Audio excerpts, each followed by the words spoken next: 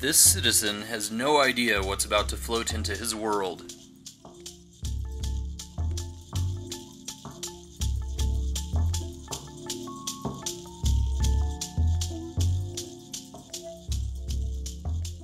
Not a hallucination, not an alien spacecraft, but an Earth life form. This is Beroe cucumis, the comb jelly. Found at Salmon Beach in the Tacoma Narrows of Puget Sound, it moves with a gentle grace that does little to suggest this animal is a rapacious predator. Comb jellies, also called ctenophores, from the Greek for comb bearers, are so named for the 8 rows of comb-like cilia with which they propel themselves. These cilia are plate-shaped and produce a prismatic twinkling as they wave. Normally, the cilia paddle water from front to back, which moves the mouth end, or oral end, forward. However, direction, speed, and attitude can be closely controlled by beating some of the cilia backwards, or at different rates. The cilia are synchronized by a neural network, which the comb jelly uses in lieu of a central brain.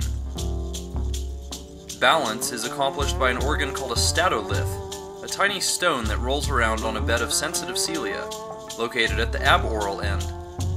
Many comb jellies hunt with a pair of extendable tentacles coated in glue-secreting cells called colloblasts. Beroe, however, has no tentacles. Instead, it captures prey with a pair of muscular lips, filled with stiff, reinforced cilia that act as teeth.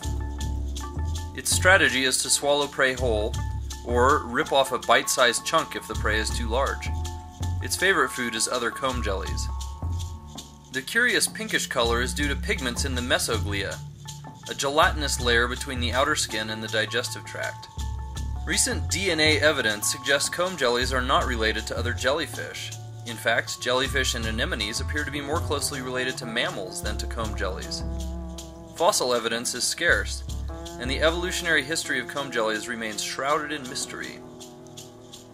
Beroe and its cousin mnemiopsis are invasive organisms in the Black Sea.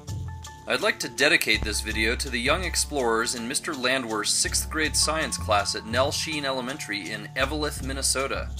These wonders await you in the wide world. Thanks for watching my channel.